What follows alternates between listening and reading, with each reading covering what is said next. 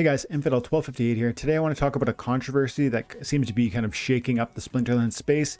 It has to do with Ui, who's a fixture at the highest levels of silver on the leaderboards, always on the leaderboards, consistently winning tournaments, as well Schnapoon, and additionally even Half Blue. These are three Japanese players that are very talented in this game and that have come under recent scrutiny for perhaps trading wins to try and exploit and climb the leaderboards. Now, that's the allegation. I'm not saying that's happening. I want to talk about it. There seems to be some evidence to look at and maybe some posts, and we can go through and kind of pick apart to try and formulate opinions. It seems to me like there's room for further clarity, but also I think we have to take everything with a grain of salt, because it seems to me that there's cause for at least concern around the influence of jealousy on these sorts of allegations. We're going to talk about all of that and my views on it in this video. If you're interested, stick around, stay tuned. Before we get into it, my name is Dwayne Cunningham. I go by Infidel1258. You can call me 12. Leave a comment on the video with your IGN, and if I can get back to you, I will send you a thank you in DEC or SPS. Okay, so you can see right at the top of the board here, we got Ui. He's a Japanese player, and he recently did an interview with Ashley NFT Gaming and also Schnapoon number 2. And the interview is on Ashley's channel. You should check it out. She's got 521 views at this point. It was posted yesterday. So it's a popular video. It's got 92 likes, which is great to see. And these guys are very talented Splinterlands players. And I guess there was some concern that they were the same person. They clearly aren't. There was also some concern that they were working together to allow each other to climb the ranks. That seems to me to be the main allegation. And as a result, they were all kicked out of Zensports tournaments. And that's a big deal, because the Zensports tournaments is a component of how this game is going to grow. And it's a function of the financial opportunity that's within here. Because the esports component to Splinterlands is going to be a future revenue. It's going to be an attraction. It's going to be part of why this system grows, why this space continues to thrive. And if they're being outed as a result of perhaps bad choices or maybe cheating, then that's one, worth noting. And two, if their allegations are false and they're being ostracized and kicked out wrongly, that's also worth noting. I don't know what the answer is, but it was great to watch Ashley's interview. You guys should check out her channel, Ashley NFT Gaming. She covers Splinterlands and she does a good job with it. And this interview was exactly that, super quality. I found it very entertaining. These guys speak Japanese, and so does Ashley, so then they were able to converse. Half Blue speaks English, so he contributes. He speaks in English in some of his answers. Great interview, and there's a second part coming out shortly, so stay tuned to her channel for more information on that. But here's the thing. Ui also posted a blog post on Hive. You can read it on Peak D, and the post is very long. It's a 7-minute read, but one of his main statements, or their main statements, is that they're not bots.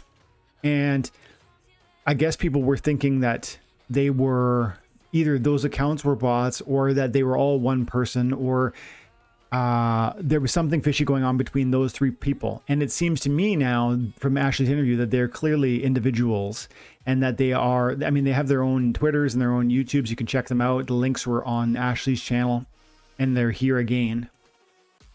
And without, I can summarize the situation as this. Ui and Schnapoon and Half Blue have been accused that they are trading wins running bots and win trading in order to climb the rank battle league and to claim the leaderboard. And in addition, Zensports recently kicked them out of their tournaments, banning them from all future tournaments, claiming that there's been evidence of win trading and community outrage over their continued participation in these tournaments. So the question lingers. One, are these allegations founded? Meaning, like, are they accurate? Is there actual evidence of cheating? Or is this jealousy that's rearing its ugly head in the form of accusations? I don't know, but I read this whole post from Uwe, and it seems to me that, and listening to Ashley's video, it seems to me that they are earnest. All three of them are earnest in their interest and desire to participate in Splinterlands and let that be a part of their future financial opportunity. Like, I think they really like this game and they really want to earn with it. There's no counter evidence provided in this 7-minute read by Uwe that would really, I guess, deny or prove the wrongfulness of the accusations. He just simply denies that this is not happening.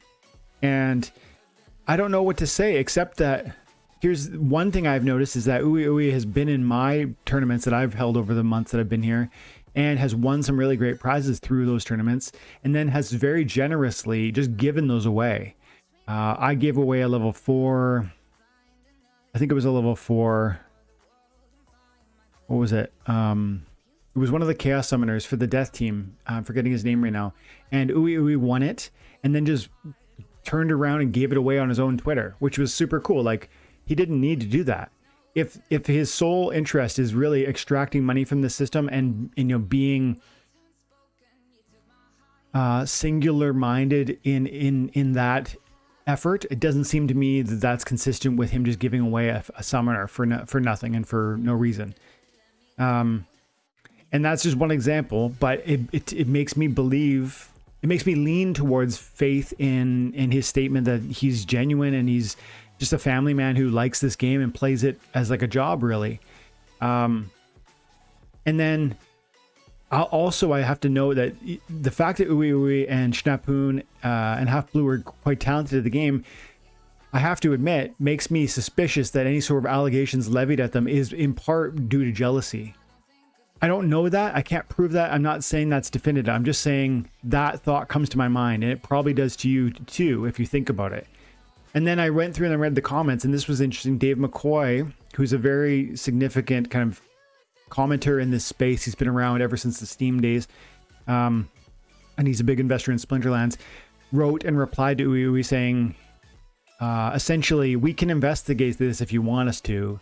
Independent parties can look at the blockchain and see, quantify how many times these sort of unsavory forfeits, because that's what's part of what's happening is Uwe is facing somebody and there's a surrender, and then Schnapoon is facing the same person and it surrenders. It's like, is that a bot that's programmed when it faces Uwe it surrenders? I don't know. Maybe. Dave says he feels he says a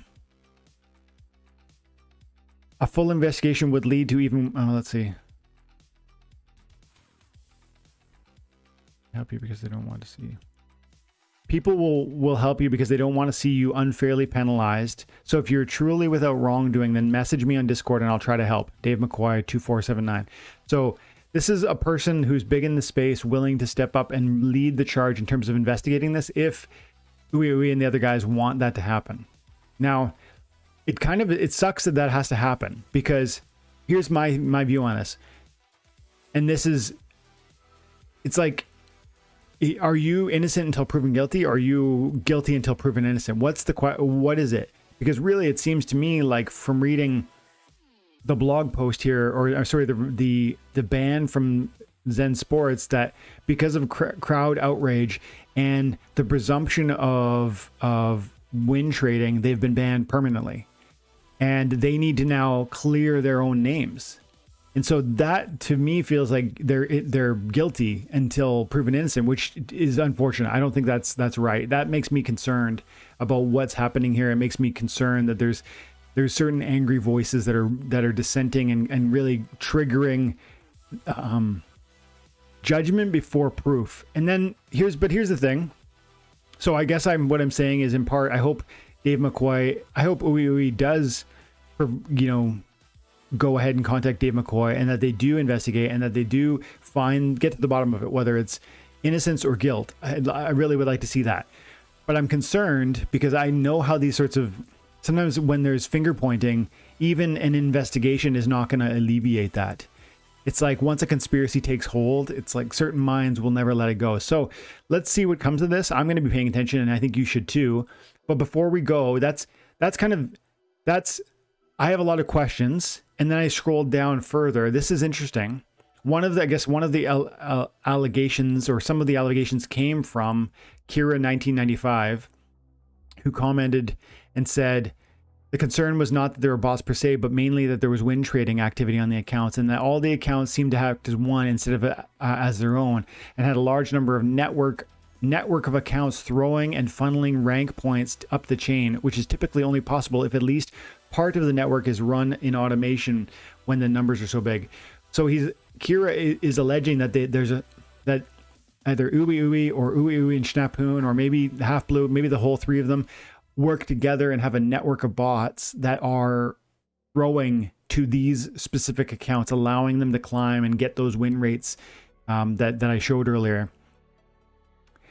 This is a big allegation, and he's got tons of different posts. I guess he's been following. He's been investigating. Kira has been investigating the matter and taking screenshots of some of the throws, and you can see Verutokid 1 played this guy and won. Put forward a proper team and won, and then the same player plays Schnapoon and doesn't submit a team. And this happens over and over and over again. And that same name, Verutokid, loses to Schnapoon with perhaps a questionable team submission. That's, I guess, the argument here. See, this is where it gets a bit concerning to me. This is finger pointing. This first of all, this happens. You know as well as I do that there are times where you go to submit a team and you're distracted, you run out of time. And also, I suspect there are people who like seeing Schnapoon and Uwe at the top of the boards, so much so that occasionally they will throw for them on purpose. I don't think that's a good thing, but that happens in life. If you think about it, it's like if there becomes reverence for a certain player and you come up against them. I've played in Fallout. I've watched. What have I watched on, like, not Overwatch, Apex Legends? Some of my favorite players, it's a first-person shooter, and some of my favorite players they'll be fighting in a game, and they're famous YouTubers, and then it gets discovered that they're in a game, and everybody stops playing. Like you're in a room full of 60 players. They find out that so-and-so is streaming, and they're in this game, and then what happens? Everyone stops fighting, and they seek out, like, as if they're all on the same team now. They go find the famous YouTuber just to be. It's an act of throwing. It's like giving up on the game. So that sort of infamy can result in this. So I'm not saying that I'm not defending what I'm seeing here. I'm just saying, I'm just thinking it through, and I'm asking, is there another solution? And there's a lot of pictures here, and so I'm not going to say that this isn't maybe concerning or raising a question to me. It is. And I'm glad to see that Dave McCoy and hopefully others would want to, I guess, clear the air, investigate and clear the air, because that would be helpful. But I do worry that this finger pointing led to Zensports just rolling over and kicking 3 amazing competitors from their tournaments because of allegations that in my opinion haven't been proven. Even though this is concerning, I don't see it as verifiable evidence. I don't know how much time was taken between these screenshots. I don't know. I don't know that this presentation of data has convinced me. And that doesn't mean you shouldn't be convinced. I don't know what you should think. I don't even really know what I think, except that I don't like it when justice gets kind of thrown out the window and allegations lead to punishment. Seems like a real concern to me.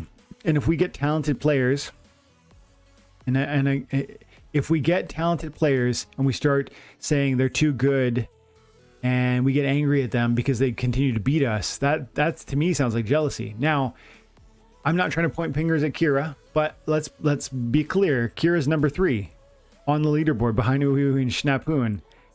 So, I mean, and he's got, look at Kira's got 59 consecutive wins. That's amazing. That sounds really, really, really amazing.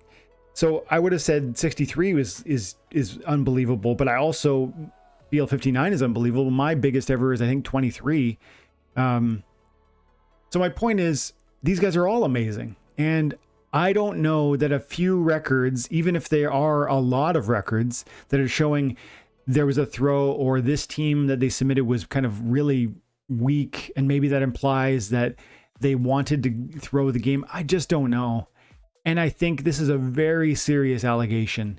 And I thought it made it merited observation and conversation for two reasons. One, Ashley NFT Gaming is an amazing channel that you guys should know about and you should be following. And she covers really interesting stuff like this. And two, this is like a significant moment for Splinterlands where the crowd is attempting to govern itself. This is blockchain at work, where we attempt to govern ourselves, hopefully through justice, hopefully in fairness, hopefully accurately. And I just hope and pray that that's happening. And I'm not convinced it is right now. It looks to me, and I will admit, I am late to this conversation. I don't know all of the details. I'm not saying I do. I just am saying it looks to me like this is a lot of finger pointing, and I would love to see more clear and independent review of the matter. And I guess I hope that Uwe, Half Blue, and Schnapoon approach Dave McCoy as invited to and have that independent analysis, because if they didn't do it, I really want them to be cleared of this. And I've seen generosity from at least Uwe, and to me, it's noteworthy. So I'm leaning towards innocent until proven guilty, and I don't feel that the proof has been substantial enough to me.